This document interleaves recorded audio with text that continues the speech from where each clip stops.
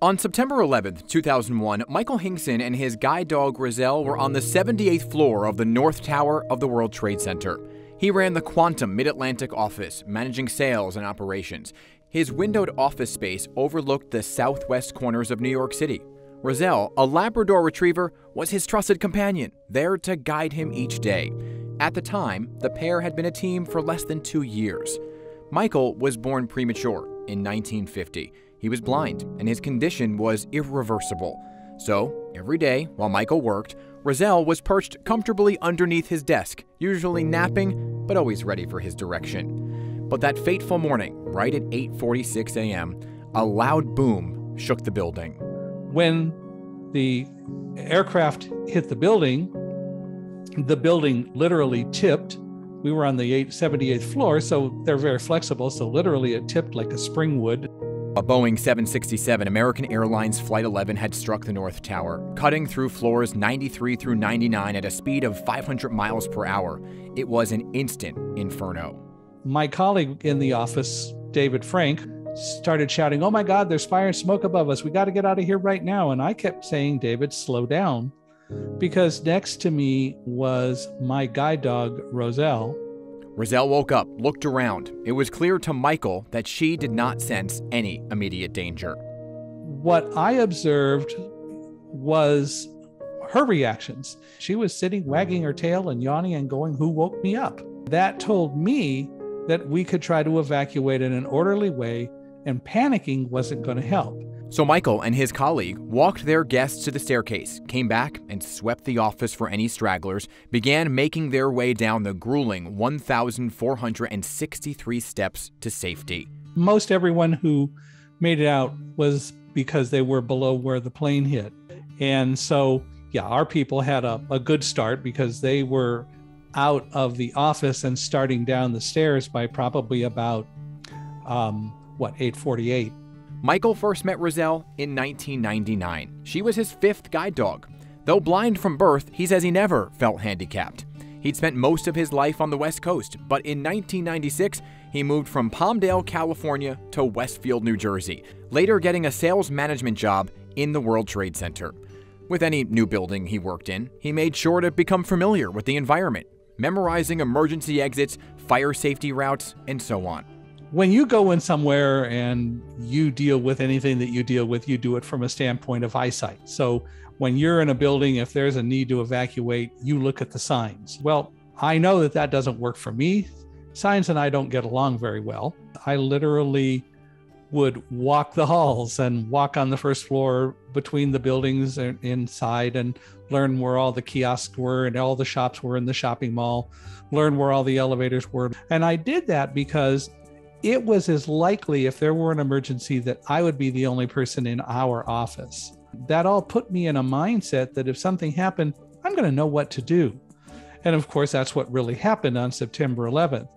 Up in Stairwell B that day, this very mindset helped him stay calm. His blindness, Michael says, was not a limitation. The airplane hit 18 floors above me on the other side of the building. What was there to see?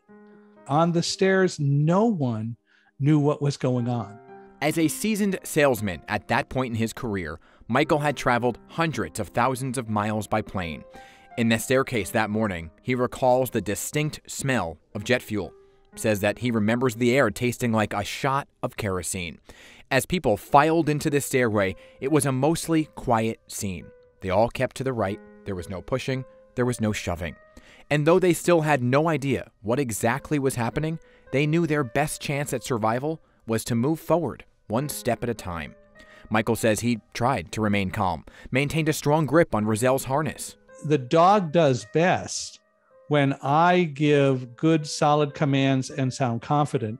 All the way down the stairs, the fact that I kept just telling Roselle, "What a good dog, you're doing a great job," helped a lot of other people because they saw me just focusing and going down the stairs and being in charge of my situation. At about the 50th floor, Michael's colleague began feeling anxious, doubting whether or not they'd be able to make it out. I just said, "Stop it, David. If Roselle and I could go down these stairs, so can you." From that point on, David walked one floor ahead, sharing what he saw with the rest of the group as they made their way down. By him doing that, he gave anyone within the sound of his voice something to focus on, to keep them from panicking.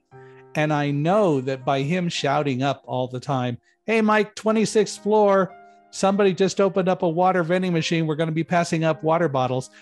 Whether they were below him or above him, they heard him, and they heard him sounding calm. That had to help lots of people on the stairs. Michael continued his descent with the group of people from the top of the tower, getting closer to safety one flight of stairs at a time. Though tired, thirsty, and still in disbelief of what had happened less than 30 minutes prior, Michael, Roselle, his colleague, and their 5 guests all made it out of the North Tower alive. When they got down to the lobby, both were met by a nearby NYPD officer who warned the pair of the building's imminent collapse, instructing them to run for cover. As they ran, Roselle guided Michael through the dust-filled streets of Lower Manhattan, eventually ushering him to safety inside a subway station. She did exactly what she was supposed to do, that she stopped at the top of a flight of stairs that took us down into the Fulton Street subway station. He never let go of her leash. She never wavered from her job. Her job is to make sure that we walk safe. My job absolutely is to know where to go and how to get there. When the pair finally got home to New Jersey, it took some time to process what had happened that September morning. But when Roselle's harness came off, she was a normal dog, just like that. We got home that night, and the first thing I did is I took her harness off. I was going to take her outside, but she was off like a shot to find her favorite tug bone and my retired guide dog, Lindy, and they started playing tug-of-war. She was done with her job. Dogs like that. They like to know what's expected of them. To this day, Michael says that Roselle was one of the most easygoing dogs that he had ever known. She loved sleeping, walking, and her Nylabone toy. She played when she could and worked when she had to, and she always took her job seriously. Roselle lived until the age of 14. She died in the summer of 2011, 10 years ago. She contracted a disease called immune-mediated thrombocytopenia, or IMT for short. Obviously, on September 11th, there were toxins, and we think that that might have been the genesis. She lived a good life. Today, Michael is working with his 8th guide dog, a black lab named Alamo. He lives in Southern California with his wife, and until 2008, he worked for Guide Dogs for the Blind, the same organization where he'd met his trusted companion all those years ago. He's a public speaker now, a best-selling author, and works for Accessibility, a product that makes websites more accessible for blind people. He is their chief vision officer. Now, he lives his life trying to help others see his mantra: blind people can accomplish incredible things if they're given the chance. Looking back, Michael says he's grateful for his 4-legged guide dog, the one who kept him and others calm while guiding her human down 78 grueling flights of stairs. 20 years after that dreadful day, he reflects on 9/11 with a somber spirit and a grateful heart. I wasn't blinded by fear, and I use that term very deliberately because most people, when something unexpected happens to them, or they have an unexpected life change event that occurs, they're afraid and they don't know what to do. They freeze. They're blinded by fear. The reality is, I'm not going to tell you you shouldn't be unafraid. What I'm telling you is that you should learn to control your fears and use your fears to help you make better decisions rather than just letting them overwhelm you.